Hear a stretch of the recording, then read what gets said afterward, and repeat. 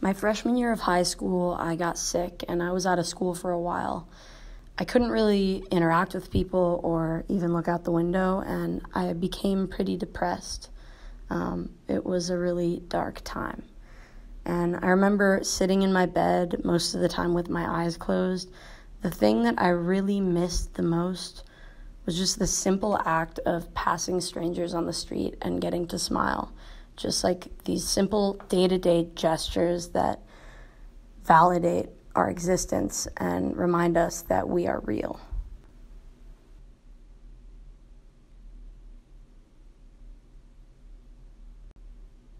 That experience taught me a lot about how much I need other people. I realized that I can't really define myself apart from the other people in my life. That the things that are important to who I am are the accumulation of the things around me that have shaped me and all the love I've felt. The people I've loved, the places I've loved, the things I've loved, those are the things that define me. And most of all, how much love I can give to those things. After I realized that, I became really afraid that at some point in my life, I would forget all of these amazing parts of it.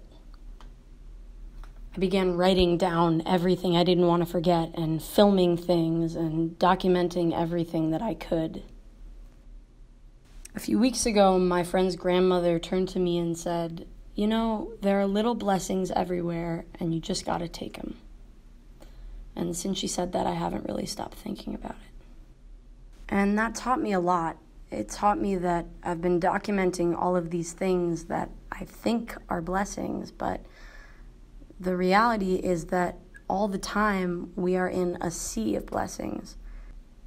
And oftentimes we don't even notice them or consider them to be blessings. You can dive into the water and cross the rivers and the oceans. And you can jump all the time and everywhere. Do you want to play with me? My favorite part. We can be a whole group of friends, a whole group of frogs, jumping into the streets, jumping into the planets, climbing the buildings, swimming in the lakes and in the bathtubs. We would be hundreds, thousands, millions. The biggest group of friends the world has ever seen. Jumping and laughing forever. It would be great, right?